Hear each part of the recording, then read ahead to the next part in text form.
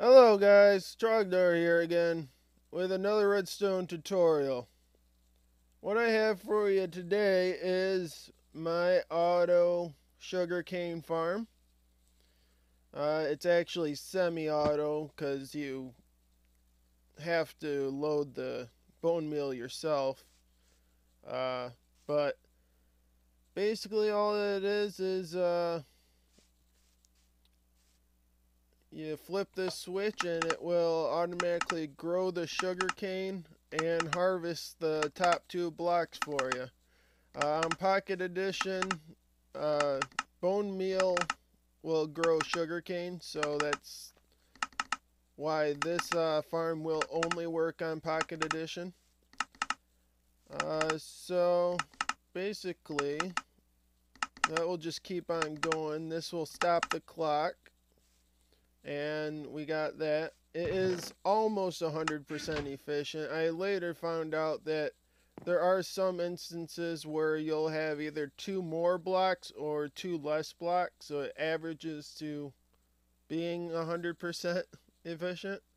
It's weird, but let's get on with the tutorial.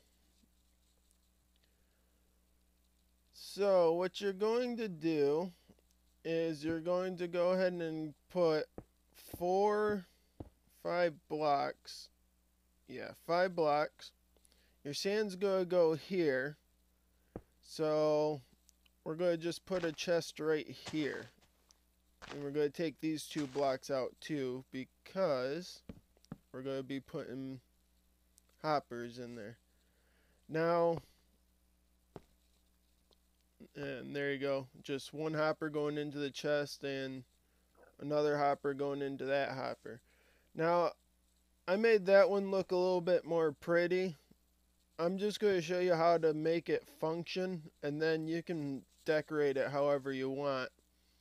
So, after you get that second hopper there, you can put a block over that hopper, so you have a solid line. Right here is where our sand's going to be, and to do this, we're going to have to do something because we're going to put a minecart with hopper inside the sand. So the way I like to do it, in survival at least, let's see, I need some sand. And I'll grab red sand, but you can use regular sand too, it doesn't really matter. Once we get pistons, you could even use grass, but right now this is the only way you can do it.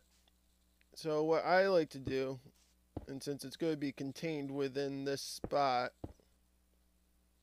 and I'll tell you why you need this extra spot, water will go here, but I put a temporary block on top of that, so I'll use sand because it's easy to break anyways. Then I put a track on top of it, and then the minecart with hopper on top of that. And this is for Pocket Edition because it can be hard to hit the hitbox of that track. So instead, you just break the block underneath the track and it automatically breaks it. And you got your hopper with minecart with hopper placed in the right position. Now to get your sand into that, you just place a block right here. And then you put sand right there. And now you got a minecart with hopper inside your sand. And we're going to delete that block. Now we're going to take, because we're not going to need these rails anymore, we're going to take a bucket of water, put water there, and that's so we can place sugar cane there, because otherwise you won't be able to place it there. Next we're going to get out our dispensers. We're going to put one facing right there, and then we're going to come up a block and face one like that. And then we can go ahead and just fill these blocks in right here. And the ceiling will be right here because sugarcane can grow 3 tall, so 3 blocks right there. So we'll go ahead and just do this. leave this block right there open so you can access the inventory, so you can just directly put bone meal into that. Now we're going to need some sugar cane. You just need to put one there for right now. Actually, I'm going to put two, or all three right there, just because it will make the first batch correct, because otherwise you'll have two less. Let's see, I like putting glass out in the front of that so you can see it. Looks pretty cool. Next you're going to, I'm just going to bring the walls all the way up, because we're going to have a switch over here, and we're going to have to use this side. So now we're going to get into the redstone of it, and you're going to put a block right next to that dispenser, and we're just going to make a little platform.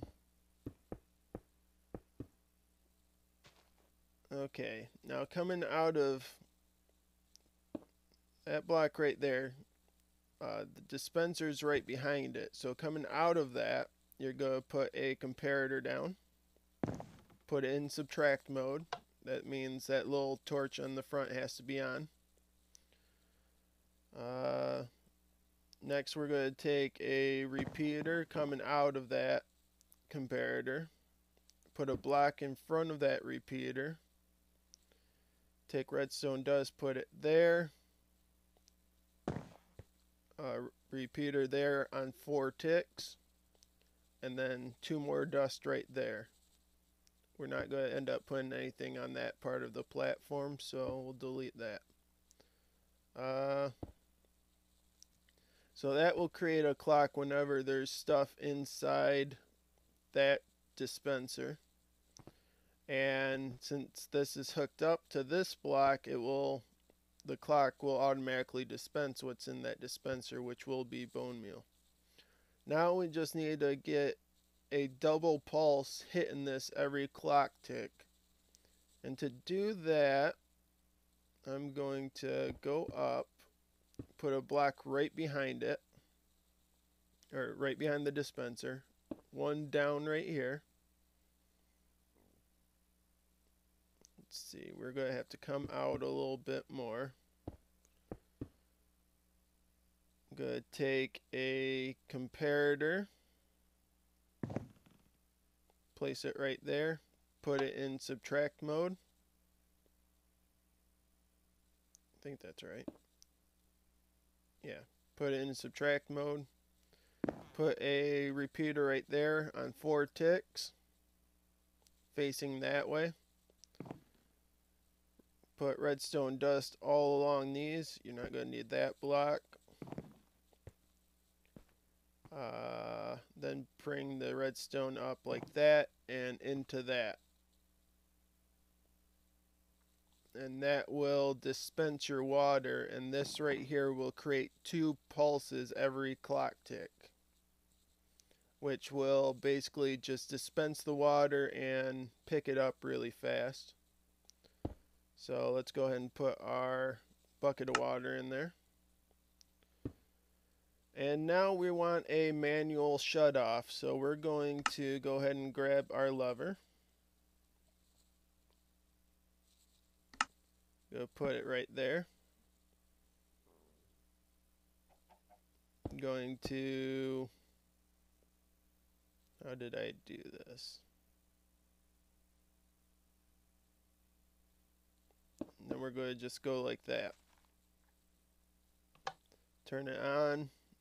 Redstone dust right through there, and then 2 repeaters going into that, and that will lock the comparator so it won't dispense anything. That should, and I say should, be it. Let me just take a look and make sure it's working.